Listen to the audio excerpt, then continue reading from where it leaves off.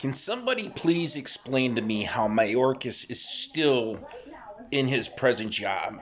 That's one asshole that needs to be thrown in jail. Between the fact that he has totally left our southern and northern borders wide open, that we have used billions of dollars from FEMA to deal with the influx of illegal immigrants, not here legally. And I don't want to hear somebody say, well, the government signed a letter saying that nah, bullshit. That's fucked up, and we all know it's bullshit.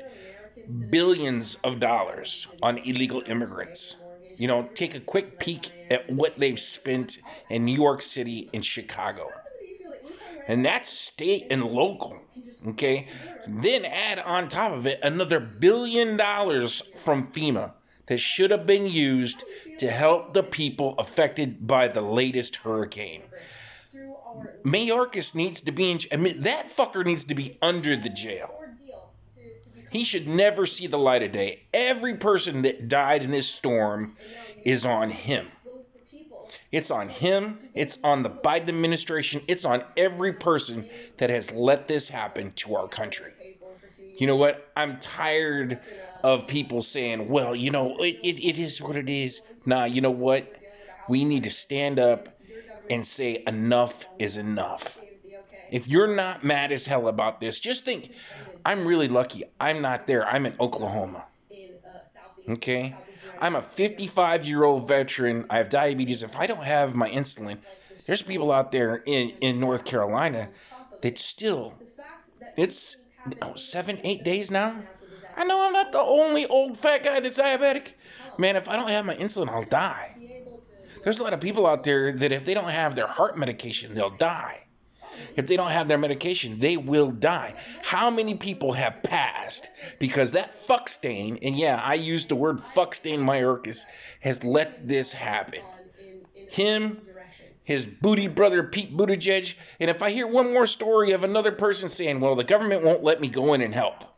You know what? If you fuckers won't do your job, get out of the way and let citizens help citizens.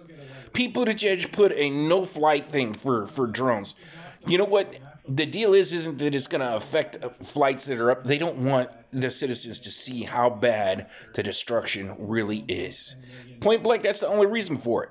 It's not that a tiny little drone is going to cause impairment for a fucking plane or a helicopter.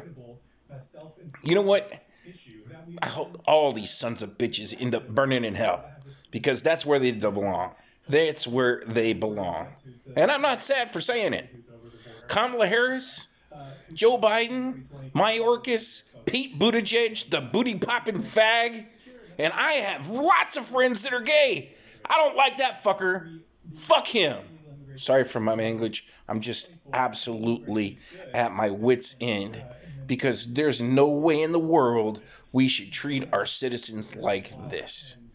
And hell, I'm not even there. I feel sorry for every person that has had to deal with this, as we sit here and find out that our government has absolutely just dropped the ball and said, you know, we don't care about the citizens. All you are is cash cows. All we want from you is your tax dollars, so that we can send it overseas or we can spend it on illegal aliens. Because sooner or later, you won't be here and the illegal aliens will want their tax dollars. You know what, Harris? Yeah, Harris, I hope your plane falls out of the sky like a rock. To be the only thing that would help our country out.